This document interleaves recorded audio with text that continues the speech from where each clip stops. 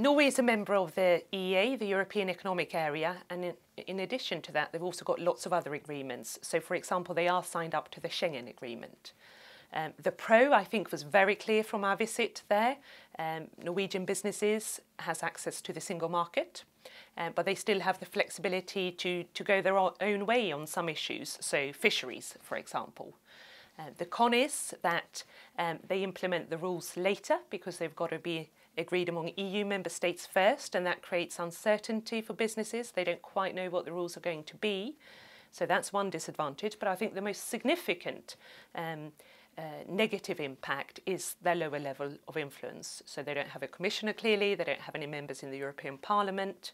And basically they have to follow the rules, they've got to pay the bills, but they don't have a lot of influence. So Switzerland has 120 or so agreements with the European Union, and those agreements give them access to the single market in some parts, but not in all parts. So, for example, services aren't covered. That has some advantages. They have, you could say, access with some flexibility. They are able to trade, and goods of, I think it's about 1 billion Swiss francs cross the border between Switzerland and the EU every day. So that's a big advantage, but there are also some significant disadvantages.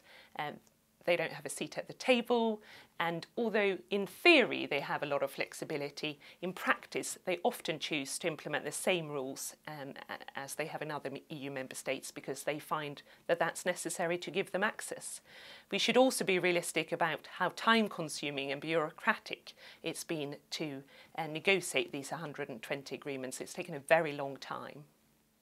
Our conclusion is that halfway houses might work in Norway, they might work in Switzerland, but they wouldn't work in the UK.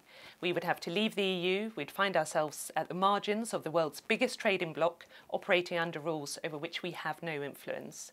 It doesn't solve any of the challenges with the UK's current relationship with the EU, and the idea of taking somebody else's rules without being able to influence them doesn't give us any greater sovereignty whatsoever.